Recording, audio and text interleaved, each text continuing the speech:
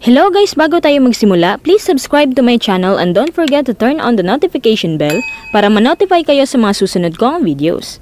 Sa maniwala kat sa hindi si Kobe Paras, ay marahil isa ng magiging future Gin Kings player balang araw.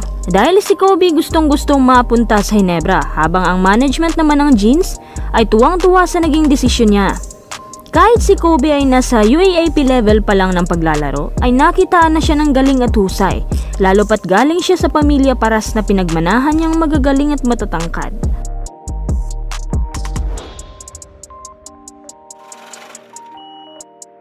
Sa isang post ng Facebook na kinuha mismo ang impormasyon galing sa Twitter account ni Kobe, ipinahiwatig niya na gustong-gusto niyang mapabilang sa Gin Kings franchise balang araw. Dahil ika nga, ang Ginebra ang pinakasikat na team sa PBA.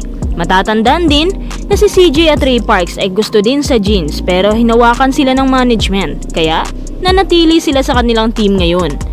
Hindi may pagkakaila na marami ang gustong mapabilang sa Gins dahil napakaraming supporters na may ingay lalo na kapag tumira na ang kanilang idol. At ito marahil ang gusto ng ilang mga player sa PBA, syempre, na maging sikat at dumami ang fans.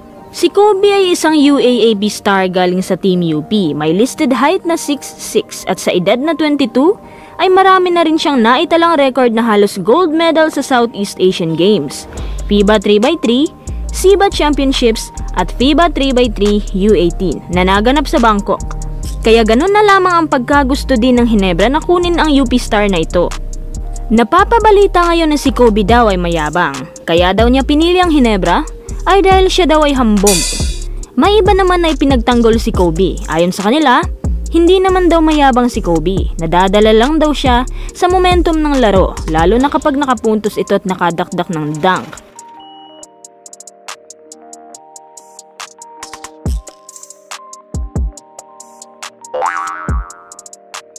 Napakaraming bashers ni Kobe ngayon dahil sa kung paano ang estilo nito maglaro na ayon pa sa iba ay parang si Abueva din.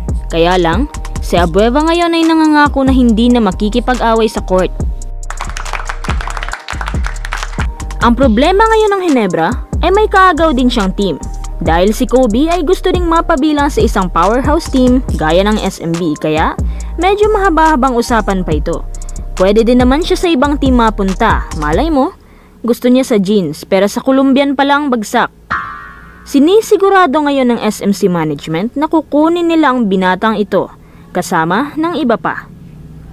Bagay ba si Kobe sa Ginebra?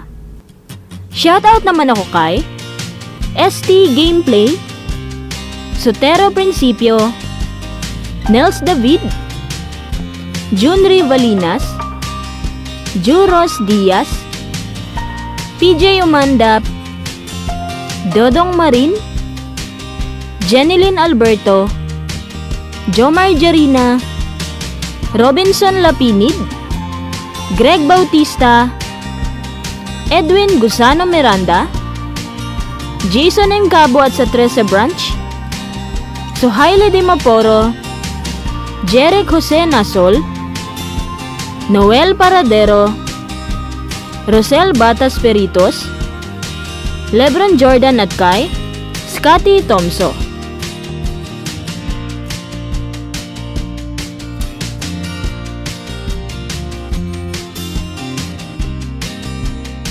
Thank you for watching this video at salamat din sa pag-subscribe.